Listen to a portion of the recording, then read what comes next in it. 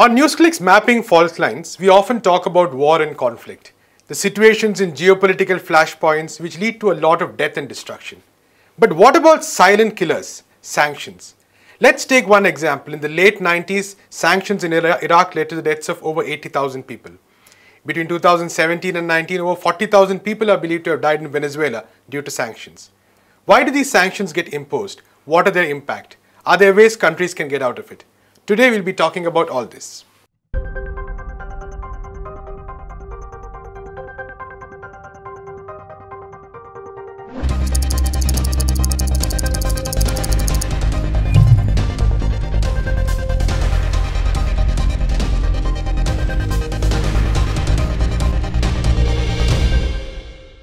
We're joined by Prabir Purkayastha. Prabir, so first let's take a look at this map. As you can see, these are 2019 numbers. The numbers may have worsened in these 2 years. And we have nearly 39 countries which are sanctioned by the United States alone for a variety of reasons, a wide variety of sanctions. So could you maybe take us through the very nature of this sanctions regime itself? Which are the countries which basically are affected the most, and what is the kind of impact that takes place broadly and specifically in some countries? First, let's look at the map itself. This is the Hobart projection map, and as you know, this gives us a kind of equal area projection. The areas of countries are represented correctly, but the sizes, the shapes do get distorted. This is in contrast to the Mercator projections, which exaggerate the global north, makes Europe, North America look much bigger, Canada look much bigger, Greenland the same size as Africa. So this is the reason why we are switching to Hobart projection when we talk about the world.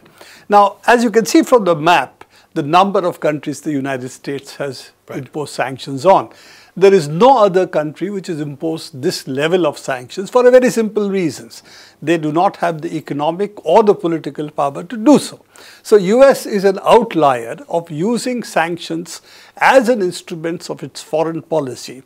And though there are provisions in the United Nations Security Council, for example, for sanctions, they have been rarely used. In fact, before the Cold War ended, the only two other sanctions which were used was against South Africa and I think against Rhodesia at that point, which were both accepted, apartheid countries accepted, and those were the kind of sanctions the UN imposed. Otherwise, sanctions were a rarity.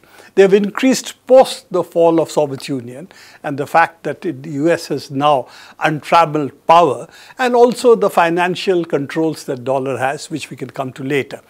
You are asking about the impact of the sanctions. Now, impact of the sanctions, you've talked about the direct impact on sanctions.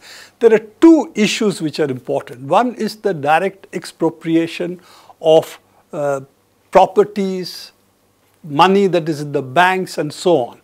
They are very large. For instance, if you take Iran, the amount of money lying, which Iran had already paid the United States for some arms purchases, were also seized. So they were really direct money transfers which had been made against things which US did not deliver, but instead seized the money. So that went through a long process of case, and finally US did give back that money to Iran long time later. But there's $120 billion of money in various accounts outside Iran, which were lying in international banking, within the international banking system, which US seized, including a building in New York, which was about worth about $1 billion if you take current money into account. So $120 billion are also enmeshed into the kind of US sanctions. Then you have, for instance, Venezuela, where its properties have been expropriated. The Citgo, for instance, refinery, which was in the United States. This Venezuelan gold, which was held in UK, Bank of London. So all of these are, of course, direct expropriations. But there's a huge other impact, which is economic. For instance, Iran, the contraction of the Iranian economy after the sanctions, and also particularly after the 2018 sanctions, which is an unilateral sanction, illegal, because the United States Security Council had already passed a resolution saying that the sanctions are to be withdrawn. So it was in direct contradiction to what the United Nations Security Council had decided. So that led to a huge fall of Iranian oil exports and therefore a contraction of the Iranian economy. So direct expropriation is one issue. but the fall of the targeted countries' economies means also somebody gains. If oil is not going from Venezuela and Iran into other countries, who benefits? So here, of course, US directly benefits because it is also supplying hydrocarbons in different forms. It also, its friends benefit, like Saudi Arabia and various other Arab monarchies. Of course, Russia has also gained somewhat because of its supplying hydrocarbons to, for instance, the European Union. But the fall of these countries' economies are huge. So that also has to be factored in when you talk about sanctions. And of course, as you pointed out, what happens to countries like Iran, Iraq, Iran, for instance, was banned from also getting medicines and vaccines from other countries. Right. So all of these, if we take into account, the impact of sanctions is much larger on the countries than what the actuarial tables or the accounting tables may indicate. Absolutely. And not to mention, of course, Cuba, which has suffered some of the worst sanctions for decades right now, and even then has managed to combat COVID-19. COVID-19 also important because we know that a lot of countries like Iran, Venezuela, they've really suffered when it has come to actually purchasing medicines, like you said. Even during this massive crisis, that was the pandemic, because either banks did not process these payments, or banks blocked them, or other companies were afraid to go into deals with them. Prabir, but another key question here really is, how exactly is the mechanism of these sanctions in terms of how does it really work? Because of course it's one thing for the United States to state on paper that we are imposing sanctions, but what is the underlying system for that? Now, that's a very important question, because that is where the United States today has become the leading sanction imposing power in the world, because it has the ability to sanction any country in the world which does external trade. So unless you decide to be an autarky, you have no foreign trade, or trade with a very few countries and you do a barter trade, you designate your trade in some currency or the other, and most of these transactions pass through either the SWIFT system or directly through the dollar system. Now the SWIFT system is supposed to be a Belgian clearinghouse. It is supposed to give messages between two banks or two entities entering into the transaction.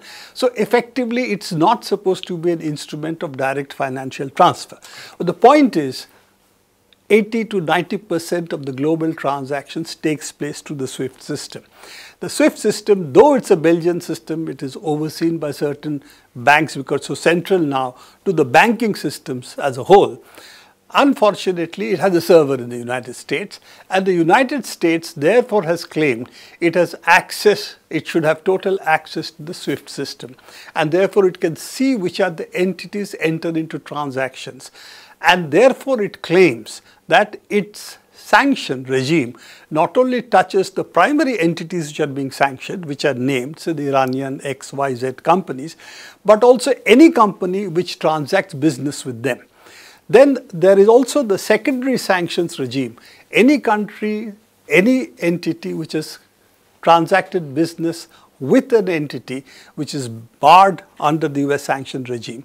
Other companies which can do business with them, they are also touched. So you have a spreading kind of infection of sanctions, which means that if you have been sanctioned by the US, then that entity is considered untouchable, and anybody who enters into any transaction with them are also untouchable. Right. We had, for instance, State Bank of India, when we were trying to buy oil from Iran, that was threatened with sanctions, and because State Bank of India has a lot of business, therefore it could not transact transactions with Iran. In fact, India stopped virtually buying Iran oil after a certain point. Same thing European Union. When Trump reimposed sanctions, European Union said we will not obey the sanctions. But none of the commercial entities in European Union was willing to either buy or sell goods to Iran because of the threat of secondary sanctions. So because of the control that US has over both the financial system, a lot of the transactions take place in dollars, most transactions takes place in dollars. And the second part of it, because of its control today, effectively control over the SWIFT system in terms of access to its transactions, which it didn't have earlier, but which it is really asserted over a period of time, particularly after 2002, 2003. And as you know from Snowden revelations, SWIFT gave complete access to the United States. In fact, it could be argued that this is a violation of the Privacy Act that the European Union has passed. But you know, those things are really much further away, because is there a will by the European Union to assert these rights vis-a-vis the United States? Do they have the ability to actually impose these conditions on the United States is a very important question. Right. So though Facebook has come under certain regulatory bars in the European Union because of the privacy laws, but does it extend to the SWIFT system? That is the open question. As of date, it doesn't. And therefore, US has total access to the information of all transactions that takes place through the SWIFT system, which is virtually 90% of the world's transactions. Right. Maybe it's falling now, but that is what it used to be. So that is where the US really asserts its control through the SWIFT system, access to the SWIFT system, and because dollar is still the king of currencies, right, of any transaction that takes place, and how foreign exchange holdings are held. Absolutely. Prabir, in this context, of course, when the Iran sanctions were being discussed, there was a lot of debate about whether there could be an alternative to SWIFT. For instance, whether the European countries or Russia or China could consider this. So right now, could you take us through what is the situation on that front? Because are there any credible alternatives that are emerging, and does it look like at any point of time any of these could emerge as a proper system where others could go in place of SWIFT? I think almost all countries in the world, whether it is Russia, China, which are the big entities being threatened, Iran, of course, because it is the primary target, even countries like India, which would like to have the freedom to do what it wants in terms of foreign policy, all of them are thinking about what are the alternatives. So there are two clear channels that are emerging. One is the fact that, for instance, European Union is talking of something called Instex, which they can use for transaction of business. Very little has been used. But the point is, as somebody said it, the plumbing is being set in place, that it can be used if the European Union wants to. So those infrastructures are slowly being put in place. If they want to switch, that they have an alternative at least. Without that, switching doesn't really take place. Second is Russia and China. They are also setting mechanisms which will be outside the SWIFT system. And Russia and China at least can trade between themselves, and so can they trade with Iran. So alternatives to the SWIFT system are being put in place.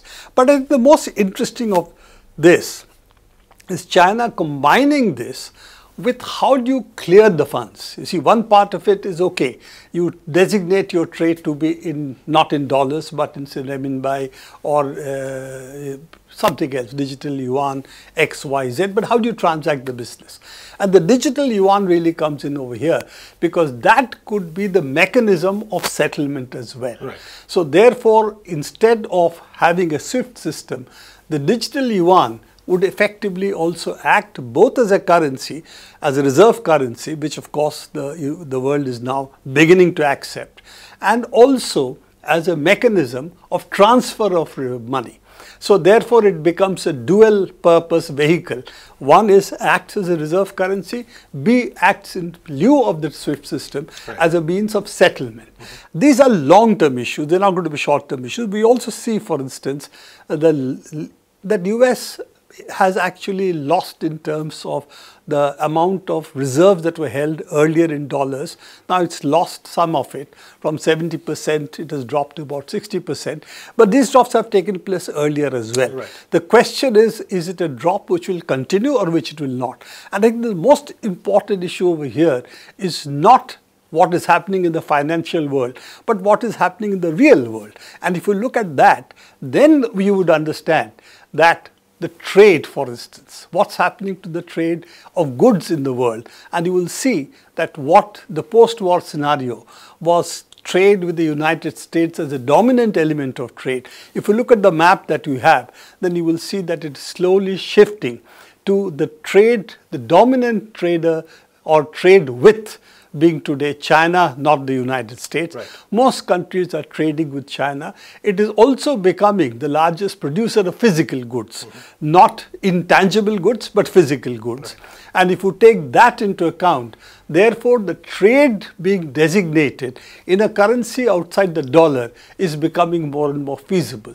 And therefore, the long-term trend of US overreach in financial sanctions, using it directly as an instrument of foreign policy, which is what it is doing, and combined with the fact that it is no longer the largest producer of goods in the world, nor is it the largest trader in the world, means there could be a secular shift away from the dollar. Absolutely. And that is possibly the long-term trajectory that we are seeing. Right.